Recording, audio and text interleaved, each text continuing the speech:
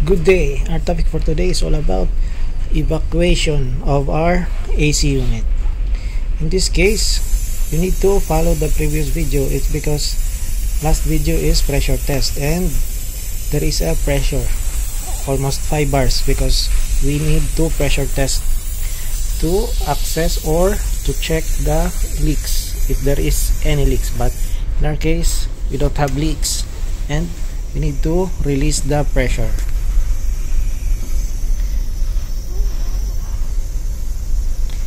The gas that we are using is nitrogen for pressure testing. We need to release that pressure, and then we start evacuating this system. Almost zero has a error about 0.5 bars. It's okay. Our gauge has error 0.5 bars, but it's okay. Correct the hose, and then that yellow hose is connected to the suction of the vacuum pump, and this charging valve need to half open and half close. It's because this is the diagram for our system: compressor, condenser.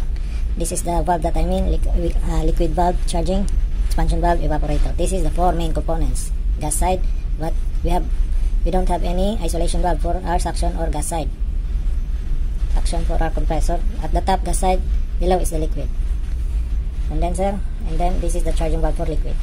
The main point is half open or half close, so that this valve is 3-way. Open this port, also open this port, open all ports of this 3-way.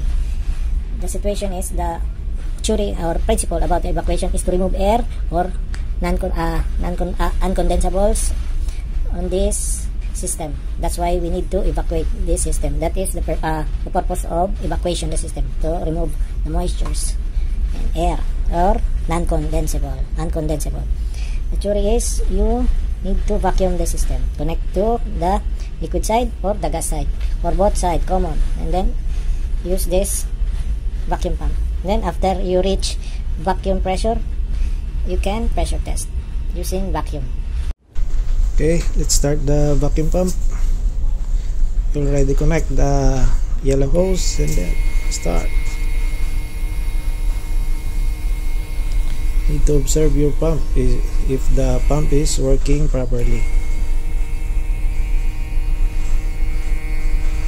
Okay, our pump is working properly, and check the pressure. Okay, the pressure starts to go down. It's because we start the vacuum this vacuum pump at zero bars. 30 to 1 hour vacuum this system. It is good as long as it reaches the vacuum pressure. Example for us, it's 0.5. It's good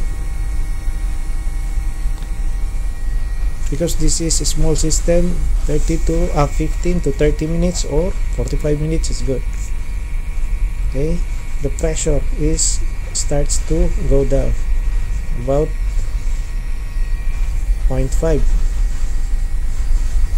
Before we start, there is a difference about our pressure gauge, 0.5. For now, the gauge is negative 0.5.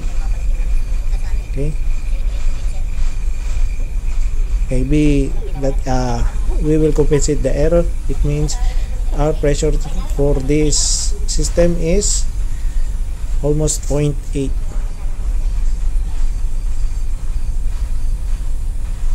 Just continue, and then after that, we already achieved the vacuum pressure, and we need to continue. So about 15 to 30 minutes, and then we need to close the valve. Okay, after securing the valve, all valves, we need to observe if the vacuum pressure is changing. If there is a changes of the vacuum pressure, it means there is a leak. And also this is called pressure test using negative pressure. Okay, we are done in evacuating our system. Please like, share, and subscribe, and don't forget to hit the bell for more updates. Thank you for following us always.